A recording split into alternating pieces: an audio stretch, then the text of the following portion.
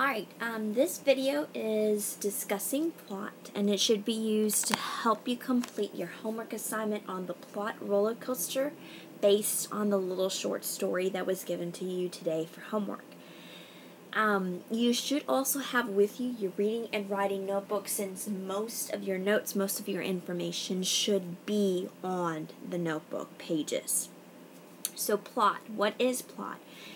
Pretty much plot is all the events that happen in the story, all the different little things that our characters do and say that are going to make up the entire story.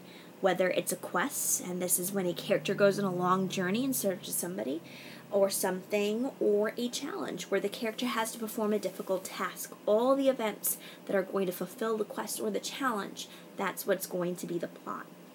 In class, we talked about a couple of elements of plot. Remember, we have the exposition, which is just a fancy way of saying the beginning. We also have the rising action, and those are the events that are going to lead up to the conflict. And then the conflict is a problem the main character must solve. All stories, if they are fiction stories, there must be some kind of conflict that the main character needs to face.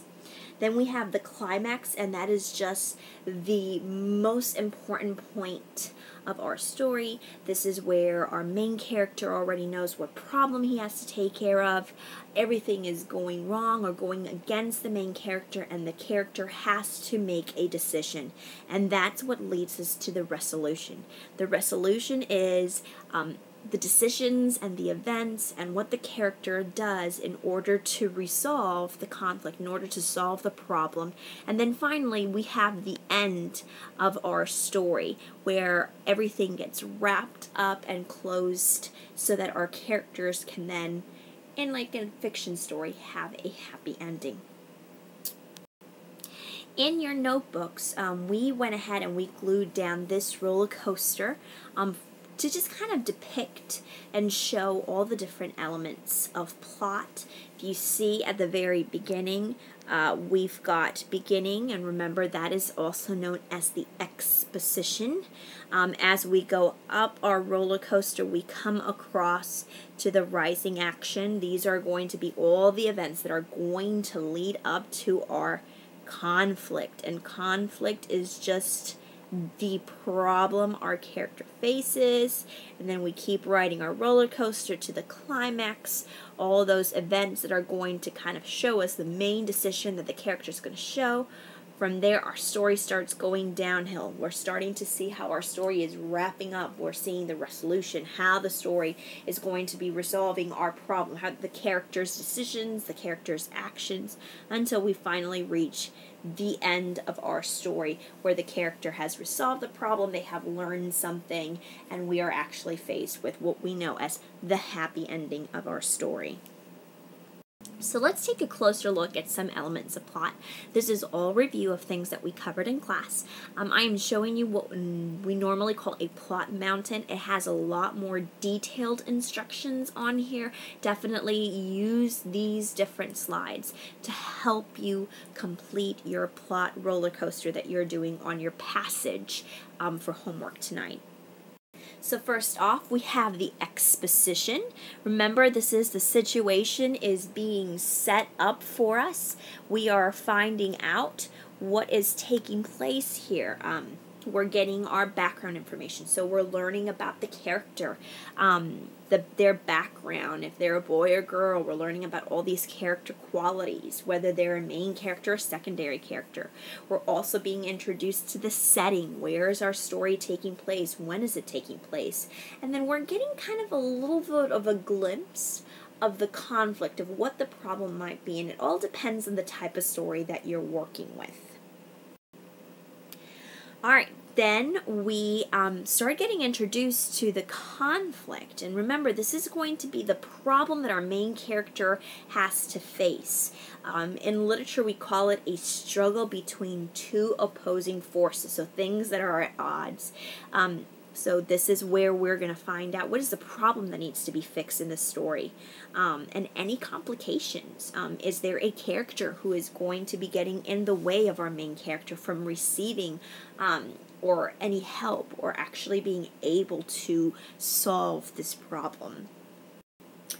All right, along with the conflict, we talked in class how our main character is going to face some opposition. It's going to face some conflict. It can be the character versus another character. It could be the character versus society, a group of people that are against them. The character versus nature, where maybe they're out in the woods and the weather or things happening around him are taking place that are creating the problem for him. Or maybe it's the character against themselves, where they're facing a problem where it's just really their heart that needs to change. And there are a couple of other ones listed here, but for this particular story that you're completing for homework, you don't really need to worry about these. Alrighty. So, sometimes, it all depends on the story, sometimes the very beginning of our story, the exposition and the conflict are at the very, very same moment in time happening. This is very unusual, especially in the stories that we will read as fourth graders, but it can happen. So you may actually come across this as you are doing your read to self in class. Alright, next we have the rising action. These are all the events that are going to build up to the high point of the climax. These are all the events that are going to lead up to that main part of our story. So our conflict or our problem is going to get worse. This is where all the plot twists happen. Maybe you thought a character was a good character and all of a sudden they're a spy, or maybe now they become a suspect. We're going to see other characters get in the way of the main character resolving their problem.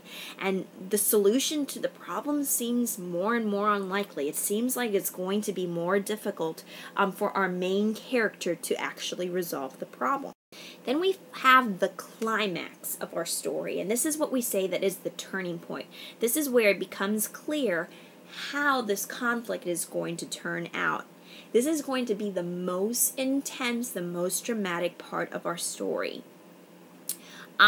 Sometimes it might even seem like the story has lost all hope. This is where we're really going to start seeing the main characters make some serious decisions on how to solve their problem.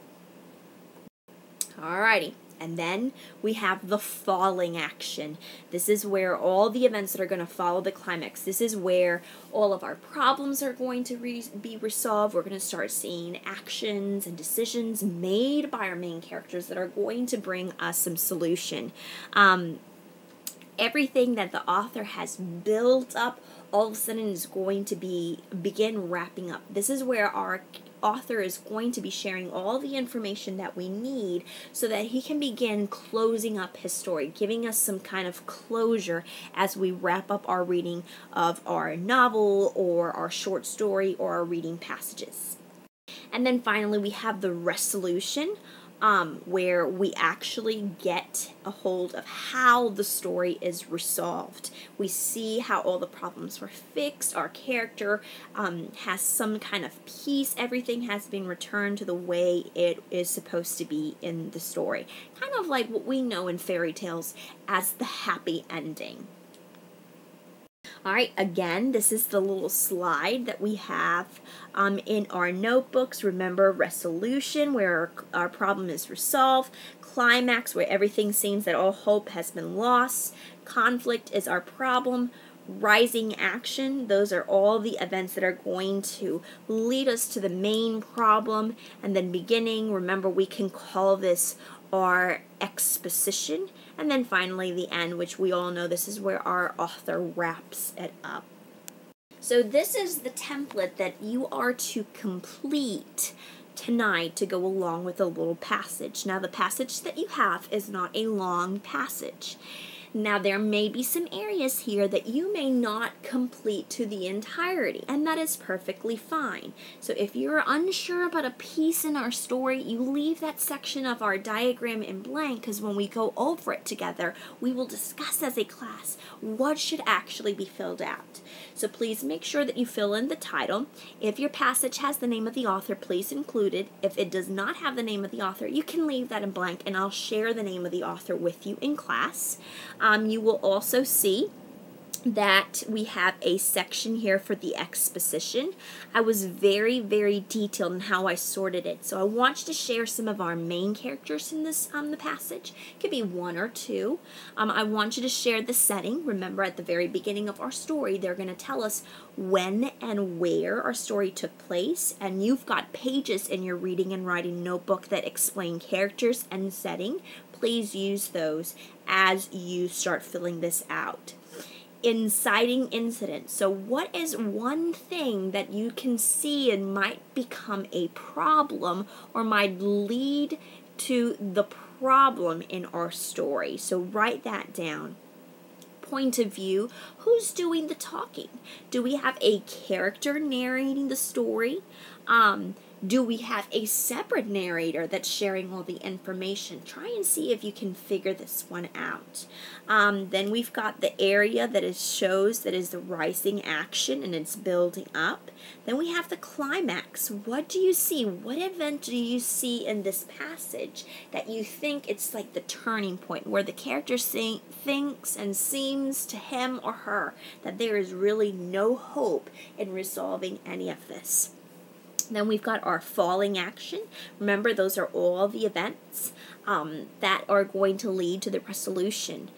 Decisions, things that happen in the story, and then finally the resolution. How does the story solve the problem? What does the character do to solve the problem? Now, this little circle right here where it says conflict, I want you to leave that alone. We want to go ahead and do that one together as a class. We'll share and discuss what type of conflict do we see happening in our story. Is this a character versus character, a character versus himself or herself, character versus nature? We'll discuss that one together. Please use your reading and writing notebook to complete these sections. All your notes are there. And again, like I said, anything that you're a little confused on or you're unsure in your story where to fill it out, you are welcome to leave it blank. And when we discuss about this together, then we can go ahead and get that information filled out. I hope this video helps you as you complete your homework assignment.